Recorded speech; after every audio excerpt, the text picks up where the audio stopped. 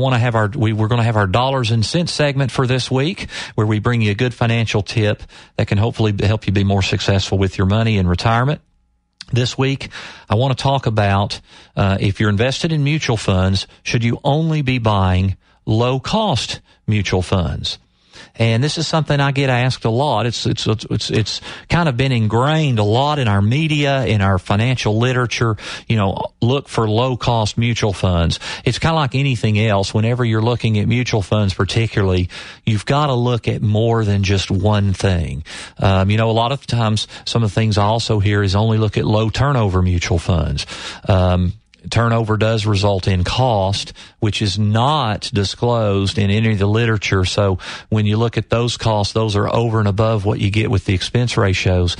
But, as a rule, it is good to look for low-cost mutual funds, because obviously if their expense ratio, if they're charging you less, then it stands to reason you would make a greater net return over time.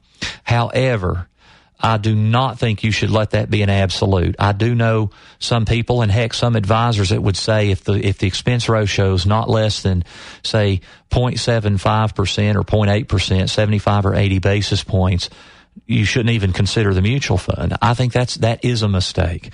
While low-cost funds is something you should kind of look for, I would not at all make that an absolute. I've seen mutual funds that had 1.5% and even 2% expense ratios that were the top performers in their category over, say, 3, 5, or even 10-year periods.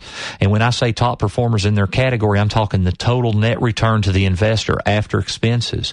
So don't just look for low-cost funds. Yes, it is a sign that for the most part you want to be looking for low-cost funds, but don't ignore funds just because they're not low cost, because you could be maybe cutting yourself off a little bit and not considering all the best merchandise that's out there. And when it comes to mutual funds, you've got to simply settle for only the very best merchandise you can find, because they do have internal costs and fees.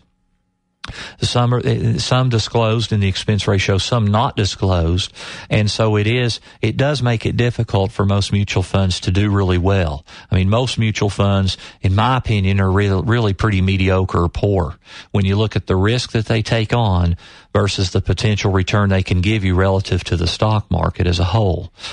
But if you look for great ones, I think you can be successful. Low-cost funds, having low expense ratios is something to look for, but don't let that be an absolute. There's no one thing you can point to and say, look only for these kinds of funds.